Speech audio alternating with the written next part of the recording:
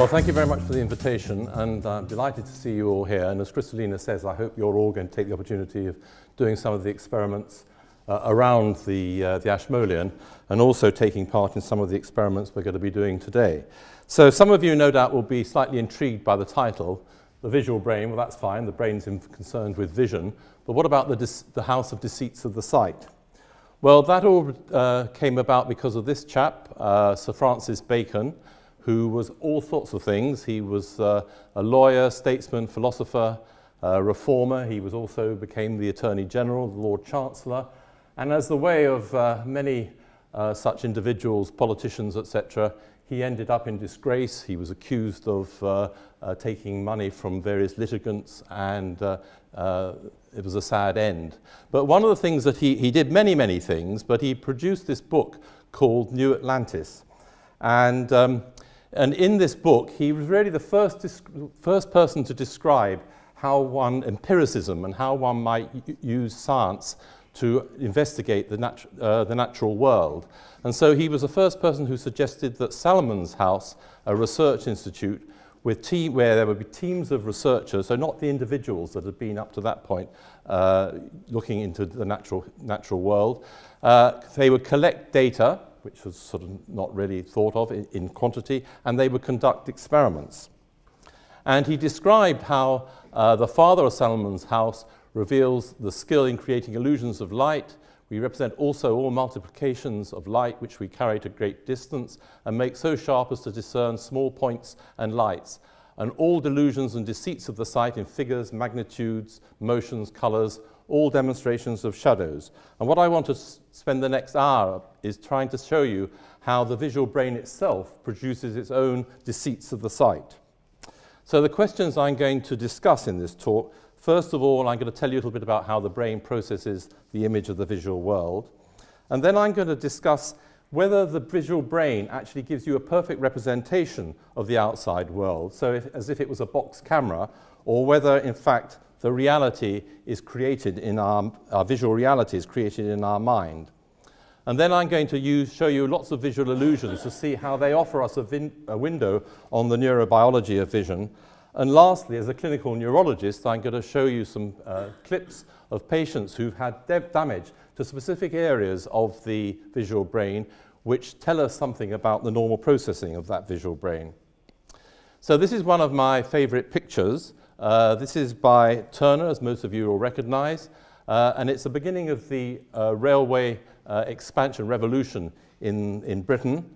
And this bridge, in fact, is not very far from here, Maidenhead Railway Bridge, designed by Brunel.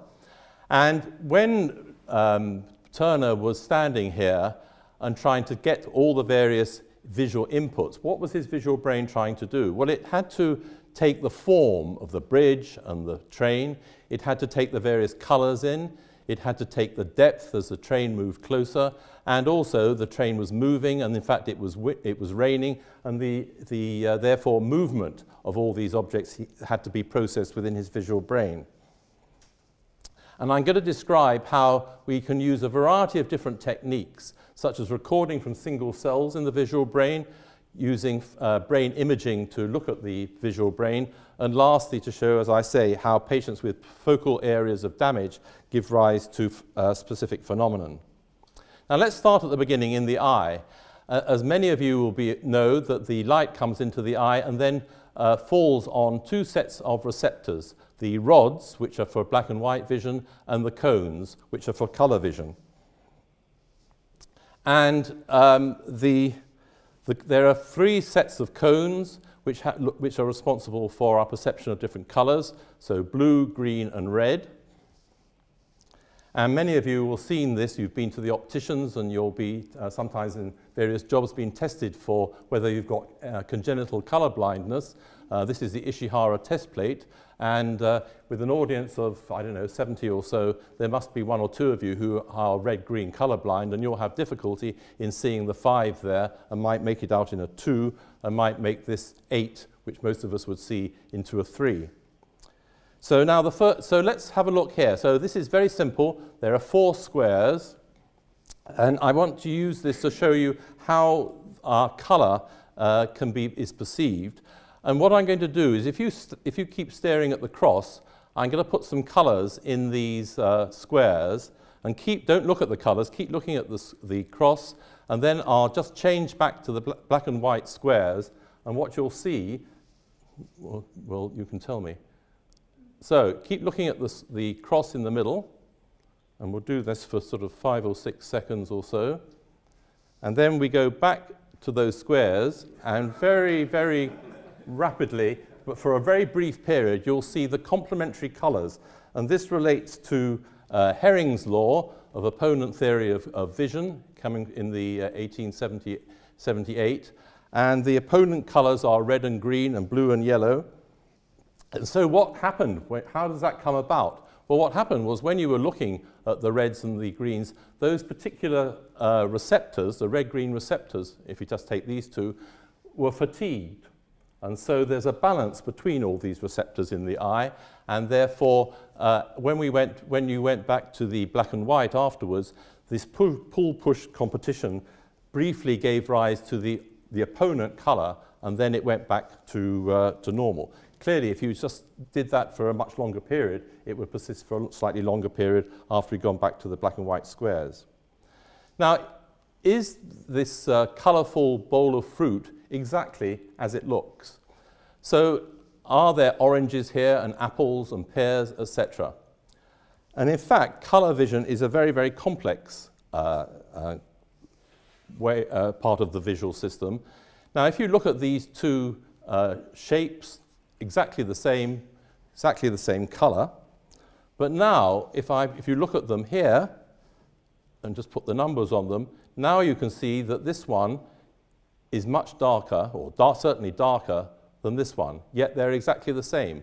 And somehow the visual brain has used all the content of the other colours and other shapes around them to distort the colour.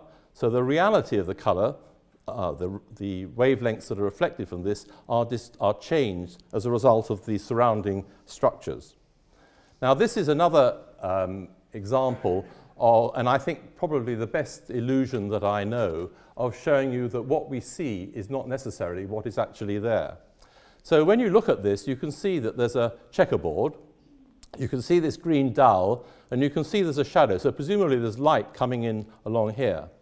Now, keep looking at A and B, so the black square and the white square. And I'm going to just cover up the areas between the two. So here we go. We'll just cover up the area. And now you can see that A and B are exactly the same.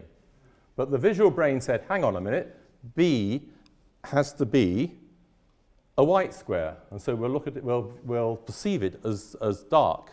Yet, in fact, it is identical. So this is an example of how the visual brain can distort the reality of your visual world.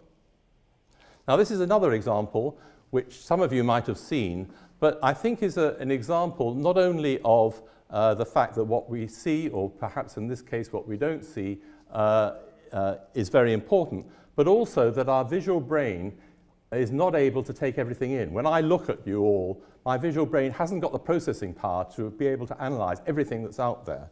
So what I want you to do is this young lady here with the ponytail and the white t-shirt and the jeans, I want you to count how many times she catches the ball as they swirl around.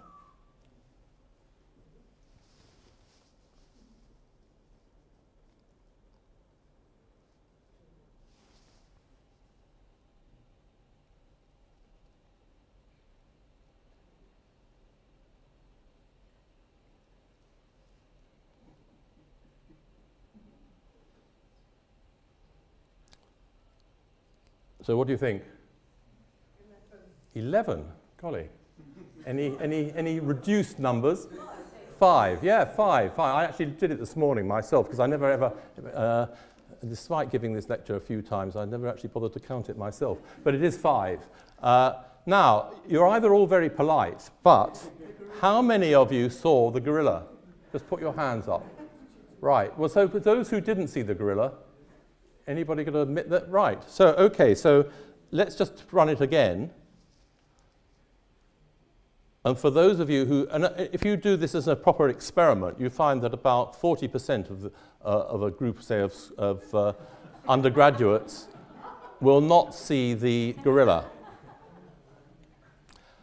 And so this is an example that you have focused your attention, your visual attention, on this young lady here and ignored everything else. And I think this is a very good example. When you're driving along and you're sort of looking at your phone, you're not, and you think, oh, I can see the road perfectly normally, even though I'm doing that. But actually, you're not. You have a very limited attentive content in your visual system, and therefore, for activities such as driving, you need to make sure you're using it fully. So Richard Gregory was a psychologist, spent most of his career in Bristol, and he sort of proposed that, in fact, the visual brain is really a generator of hypotheses of what is out there in the visual world. So you have the reality of your visual world, which is processed and comes into the visual brain. Then you have a number of rules, some of which are inherited in your genes, some of them of which are learnt, and then you have knowledge, etc., perceptual knowledge, top down, which comes in again during your life. And in fact, the visual brain is therefore a hypothesis generator. And why do we have a visual brain? Because it allows us to actually engage with our environment. Without vision, it becomes much more difficult. So we've talked a little bit about the eyes. So what we're going to do is the eyes project to the back of the brain to what is called the striate cortex. And this is an area of the brain. This is looking at the inner side of the brain. And this is the primary visual cortex.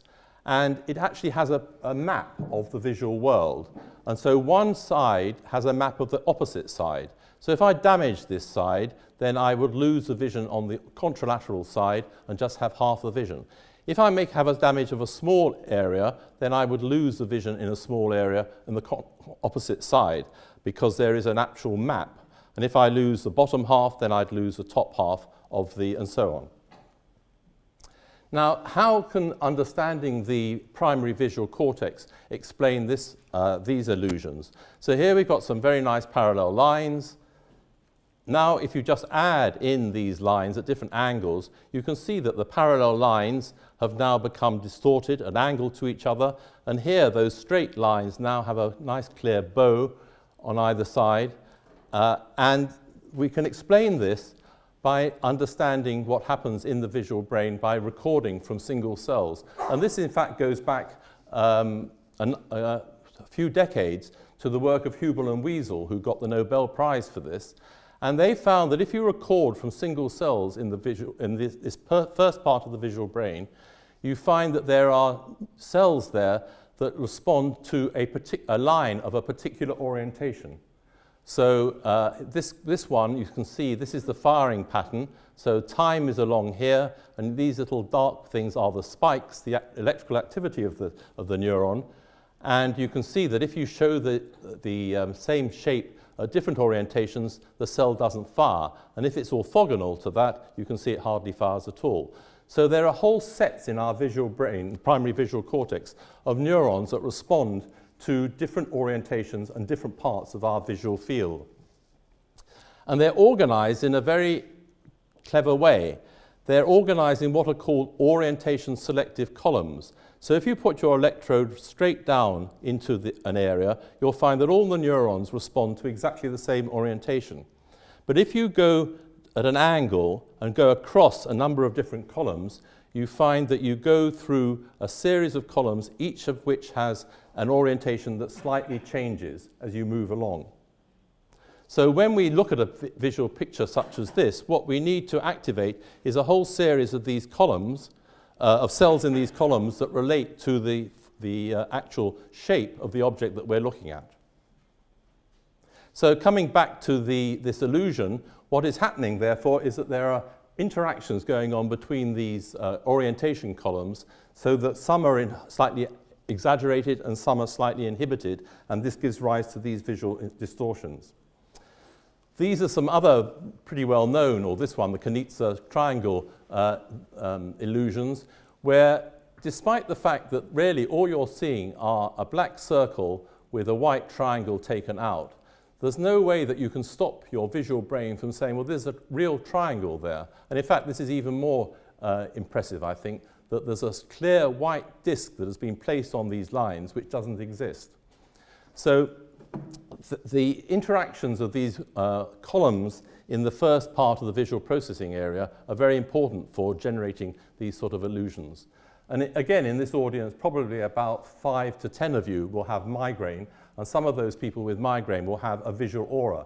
So with a visual aura, before you start getting the headache, you start seeing a small area in your visual field where it goes blank, and you often see this shimmering what's called a fortification spectra around the edge, and it gets bigger and bigger.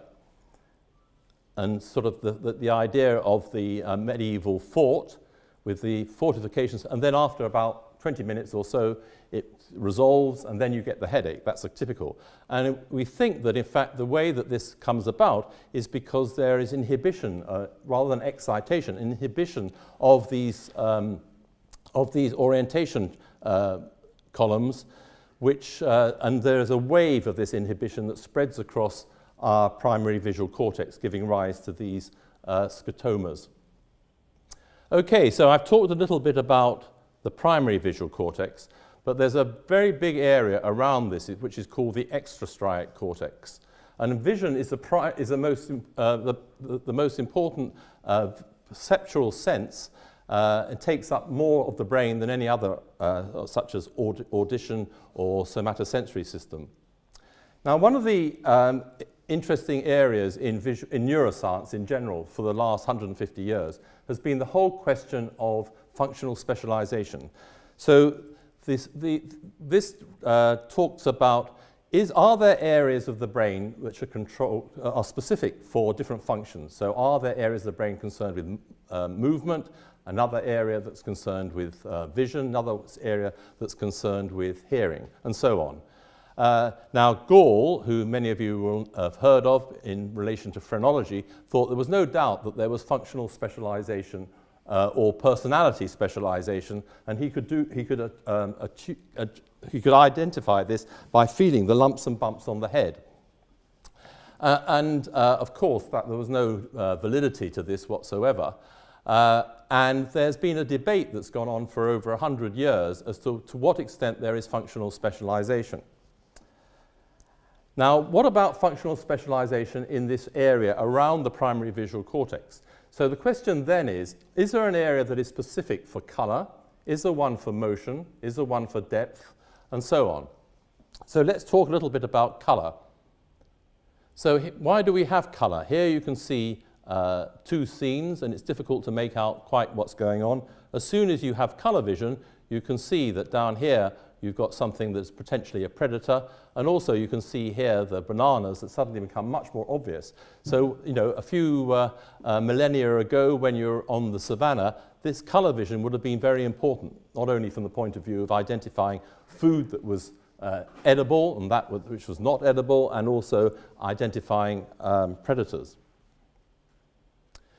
Now, rather a long time ago, with some colleagues, when I was in London, with Samir Zeki and Richard Frikowiak and Christian Luwak, thought that it would be very interesting to see whether in the human visual brain there was evidence of functional specialization. So in those days, there weren't the fancy scanners that we have now, but there was what are called PET scanners, and basically you gave an injection of a radioactive tracer, and then you'd ask the subject to look at certain objects, and you'd record the amount of radioactivity in different parts of the brain. So if you ask the subjects, and these are normal subjects, to look at this multicolored sort of Mondrian type picture, and you record this, you can see that this is the front of the brain, this is looking from the side, this is looking from the front, and this is looking down on the brain. You can see that there is a lot of activity at the back of the brain, our visual brain, which is processing this.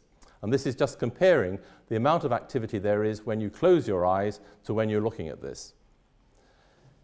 So now what we then did was to say, okay, let's compare what happens when they look at this, but compare it with the same forms, the same amount of light coming out, but now there is no color. And this is what we found. This is the old one. You can see all the activity here. And now you can see that all this activity has largely gone, because in the two, in both the black and white and the color, it cancels itself out. But now you can see the only difference between those two sets of images was color. You can see that there are two areas on either side of the midline here, lying on the low, the undersurface of the brain, at the back of the brain here in the occipital lobe. So this, we thought, was good evidence that there was a specific color area in the human visual brain. Now, that's all very well. That's a very nice, a nice demonstration. But the next step would be to say, if there was damage in that particular area, then what would the patient actually experience? And what we would expect is that they would lose their color vision. But all other aspects of their vision, motion, form, etc., would be intact. And indeed, here's a patient who has damage. This black area here is an area where they had a small stroke which damaged that area that we found on those scans to be involved in color. And this is what the individual described, that he could see everything on both, all over his visual world, but there was a complete loss of color on the contralateral side. Everything was moving. So he had this phenomenon. He could draw things completely normally. So these are some examples: bananas, a peach, whatever that is, a cherry. But he couldn't get the right color. And this is a condition called achromatopsia, which is an acquired disorder of color perception, but with everything else preserved. So the motion, depth, and form are preserved. Now, it's always interesting. I don't speak German, but always interesting to go back to literature a few hundred or so years ago. And if you go back to 1888, there was a Swiss ophthalmologist called Louis Verret, who in fact described such a patient with just a complete loss of color, but intact. All the rest of his vision was intact. And the patient died, and there weren't any fancy scans or anything like that. There was just a pathological specimen. And you can see this is looking at the bottom of the back of the brain, and this red area shows that there's an area of softening where this patient had a small stroke. And so he was the first person to actually describe achromatopsia due to a focal damage to this, what is called the lingual and fusiform gyrus, this area of the visual brain. Over 100 years, people ignored this, they debated it, and it wasn't until the 1980s or so when people really appreciated that there was indeed a color area in this region of the brain. Now, Monet, as you know, was prone to painting series of pictures, and in 1892, he went along to, he rented a garret opposite the facade of Rouen Cathedral, and he started painting this wonderful series of pictures. And you can see that here he's painted it in bright sunlight, here in twilight, here on a rather gloomy day, cloudy day, etc., etc. So the question is that what he actually saw, or is that his interpretation of what he saw, or as an impressionist, is that his impression of what he saw? Now, if we look at this leaf and an orange here, and we show what happens under two sets of illumination. So our color vision is completely dependent on the reflection of the objects in front of us, of the different wavelengths that come into our eye. And you can see what happens here in relation to daylight and fluorescent light. And here is the leaf, and this is the wavelengths along here. And you can see this is the pattern of wavelengths that are reflected into the eye under daylight, and very different with a leaf. And again, here you can see the oranges, or the orange color, and you can see again how different it is when you see that under fluorescent light. Now, if we look at this bowl of fruit under fluorescent hazy daylight and clear blue sky, you can see that we maintain our ability to perceive the color. It might be slightly changing in tone, but the colors are still there. And this is a phenomenon called color constancy. And the visual brain is very, very clever in what is known as discounting the illuminant. So it doesn't really matter what illumination, exactly what are the reflected wavelengths that come back into the eye, we're still able to make out these different colors. And this is something that we really don't understand exactly how this comes about in the visual brain, but it's one of the sort of features that is very important for us to be able to maintain our perception of color. Now, what about motion? So I'll come back now to that experiment that I showed you about 5 minutes ago with colour vision, of doing a scan in somebody who was looking at a coloured Mondrian and then a black and white Mondrian. So if there is functional specialization, I said that it seems that there is this area that is involved in colour. But if there is really functional specialization, we have to show that a different modality of vision, a different attribute of vision, such as motion, causes activation in a different area to the colour area. So the same subjects then were looking at this set of dots, static dots, and then the dots were moving in a random way. And we made a comparison of the scans of the activation of the brain in these two situations, with the dots static and the dots moving. And we now found that, in fact, there is a different area. You can see the area we showed before for colour was on the inferior surface, the bottom of the brain, and now you can see here, the back, this is the back of the brain.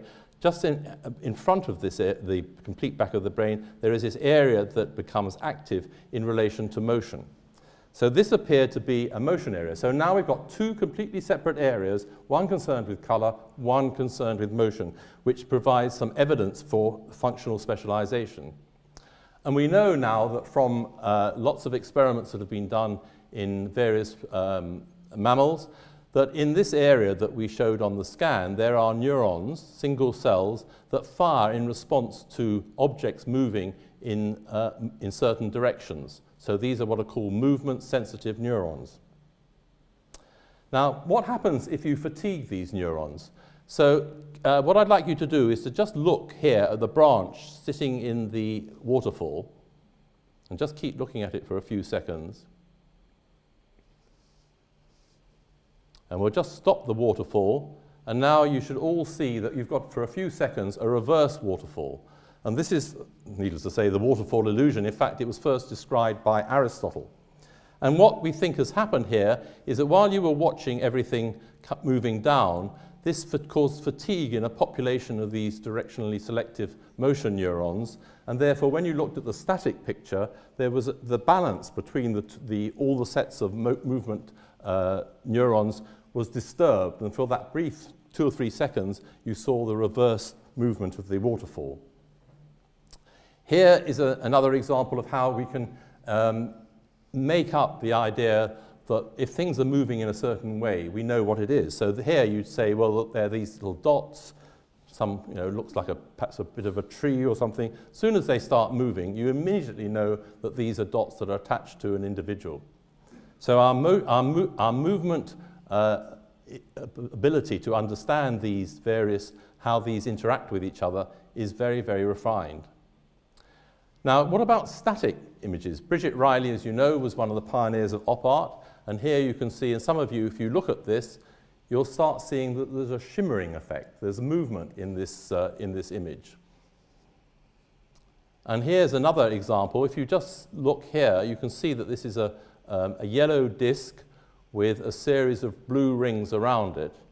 Now, if I make it into a picture by Leviant called Enigma, and just keep looking at the yellow disc, and what you'll start seeing is that there are swirls going on in those blue circles, and sometimes they're moving clockwise, and sometimes they're moving anti-clockwise. Now, how do we explain this? Because there's no movement, these are static images, yet our visual brain, our motion area, is actually becoming activated as a result of this. If you do a scan, in fact, while the subject body is looking at that image, you in fact find, indeed, that there is activation of that area, the motion area, at the back of the visual brain. Lots of different possible mechanisms have been described, but probably the most likely explanation is that our visual brain is continually making series of small eye movements, just moving. We make about 3 little fast movements, tiny little movements, which we're not aware of, every second. And these little movements, or even micro movements, are sufficient to activate these motion detectors and give rise to the illusion of movement on these static images. Now again, I pointed out that there was this area on the lateral side of the brain that seemed to be involved in motion.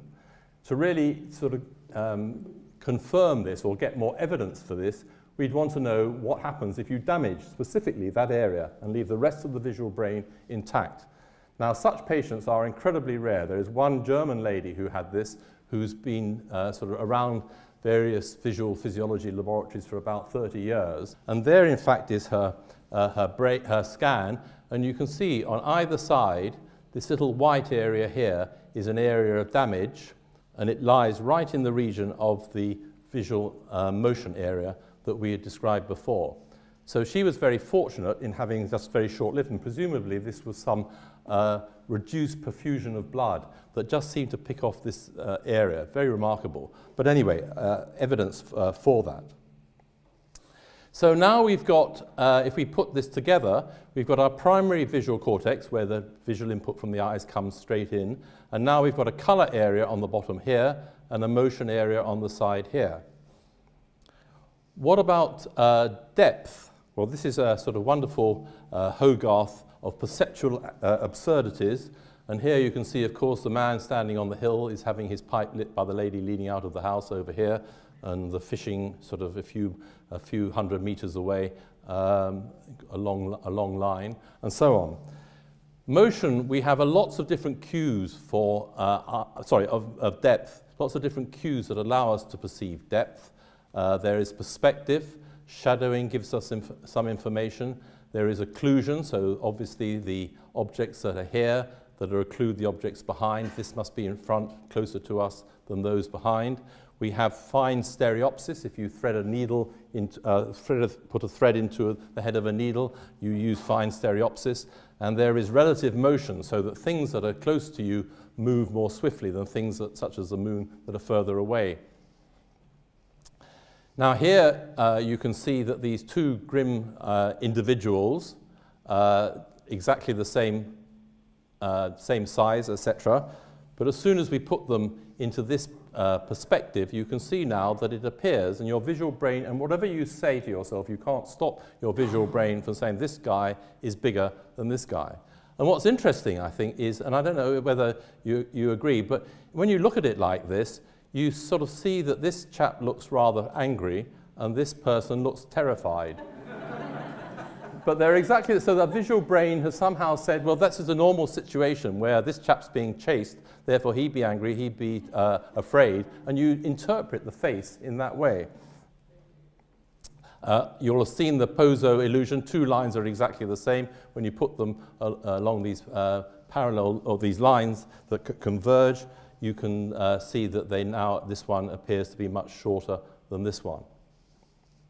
Now, you've all got these spectacles, so now is the time to don the spectacles. And it doesn't really matter, but try the green on the left. Now I have to sort of see what I'm doing. Actually, I think we'll start. Why don't we start? Yeah, start with the green on the right.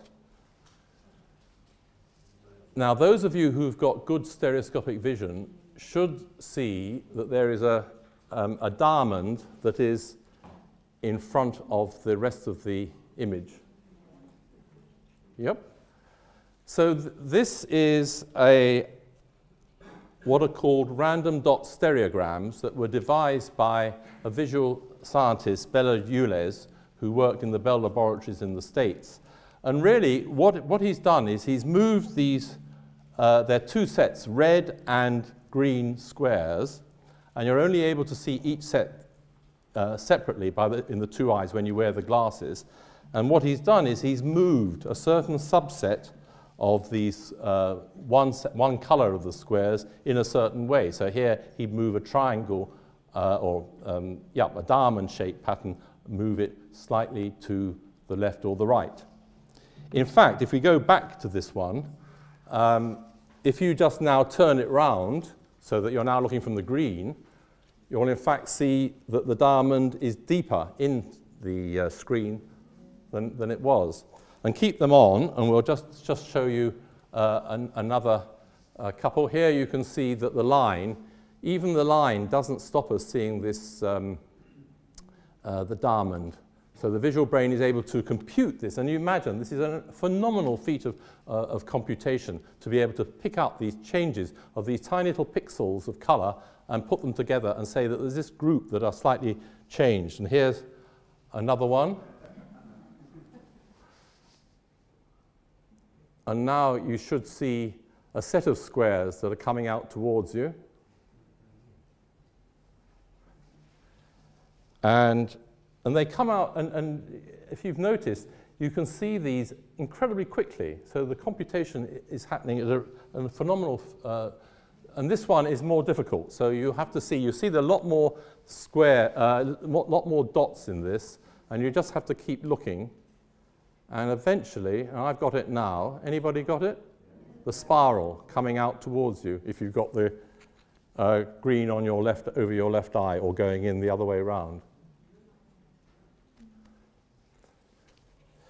So this is an example of stereoscopic vision, of very, very fine stereoscopic vision. Okay, so you can put those away, but please give them back at the end. So what about face perception? This, of course, is the most developed visual perceptual skill in humans.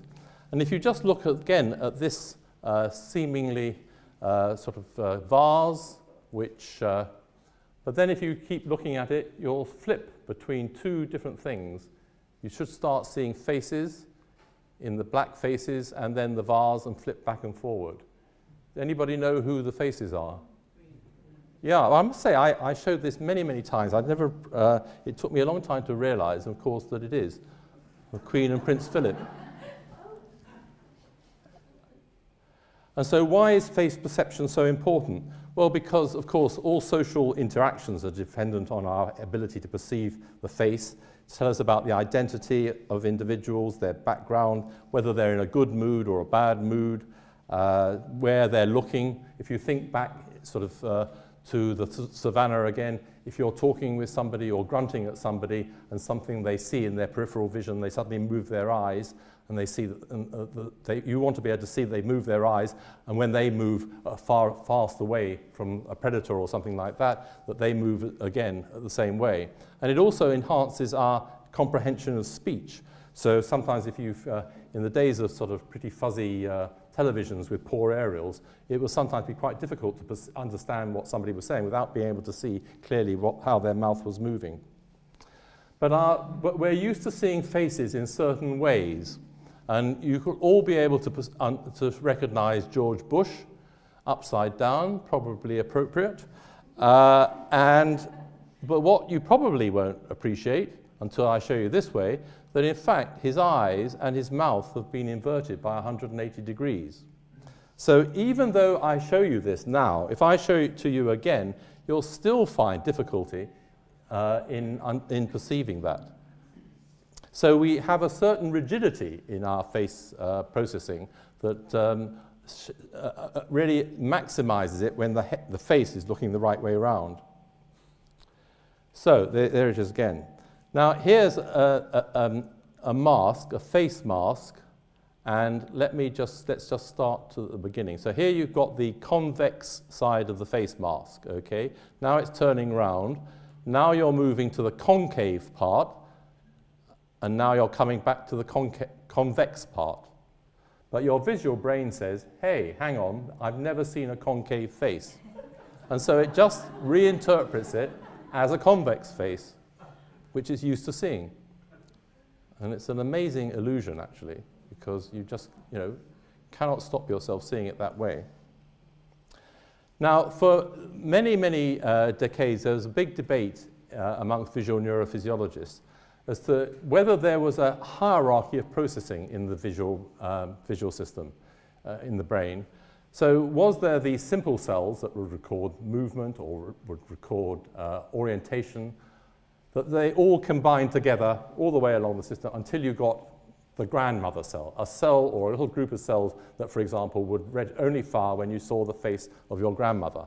And for many, many decades, it was thought this was nonsense. There was a general processing of vision across all the visual system. But then in the 1980s, there were some electrophysiologists who started putting their electrodes in this region of the brain. So this is the back part of the brain that we've been talking about, slightly more anterior on the lateral surface of the brain in what's called the temporal lobe. And David Perrett and colleagues and many others did these experiments, and they found that indeed there are what we call face-selective neurons. So here you can see this is a monkey's face that is being put into the receptive field of this particular neuron in that region. So you're recording the spike activity, and you can see that the cell and the image is being presented to the visual field for this particular neuron during the period of that line. And you can see as soon as the face is presented in that, there is a big increase in the firing of the neuron, and then it gradually comes down and then it stops. If you take all those parts of the face and jumble it all up, so it's no longer a face, but exactly the same content of the face, you can see the cell's not interested in firing. And you can take different parts of the face away, and you get less and less activity. If you actually show the face of the experimenter, you can see that you get a sort of not a bad response because, you know, he's not that far away from a monkey. A hand, on the other hand, gives you no response at all. So we now know excuse me, that there are these face-selective neurons. And the color brain has been identified using functional imaging in the human brain, and we now know that there are areas on the bottom of the brain. So this is the part where there was a color area here. Now, if you just go slightly anterior to that, you find that there is what is called the fusiform face area. And there are these other areas where they had been sticking their electrodes in the monkey, the superior temporal sulcus. So what we can do now is say that in addition to the color and motion, we've now got a face recognition area. Important. So here you can see a cube drawn two-dimensionally, and when you look at it, it'll start flipping back and forth. So sometimes you'll see that this is the surface that is protruding out from the screen, and sometimes you'll see, well, I can't even see it myself now, sometimes you'll see the other one which is protruding out. And if I just show you here, you can see. And this is what is called the Necker cube, another Swiss, in fact, a crystallographer who described this in 1832 when he was looking at crystals under a microscope, and he saw that they appeared to be flipping backwards and forwards. And this, as I say, is called a bistable illusion. You flip between this one protruding out and this one protruding out. Now, this is just a scan, an active scan of somebody looking at a sort of hominoid type person here, and then it'll be lots of lines, black and white lines, and you'll see how the activation will change. A subject's brain is scanned by an MRI scanner while the subject is looking at visual stimuli presented on a computer screen. Two alternate types of stimuli are presented: a grid of black and white lines in different orientations, or a flicker-like image. Each type of stimuli activates different brain regions. The maximally activated regions are represented by light-yellow blotches. Looking at the grid of lines mainly activates the central areas of the... See, this is for the lines, and then the lateral parts get activated with the hominoid object. So lots of experiments have been done in relation to perception of objects, and in fact what one finds is that there are groups of neurons that some of which are particularly involved in our identification, say, of houses, of faces we've talked about, or of chairs, and they vary in their location. It's not a specific, obviously, a specific separation, but there are just gradual inclines towards being able to perceive chairs here, and on the other side, houses, and then you have your faces in the middle. So again, what happens if you damage this area? So we'd expect that what happens is that the individual would not be able to identify an object, although he or she will be able to see it and describe it in great detail. So this is a condition called visual agnosia, an inability to recognize visualized objects. And this is another patient who has such a problem. So looking here at a Christmas tree, and this is his wife.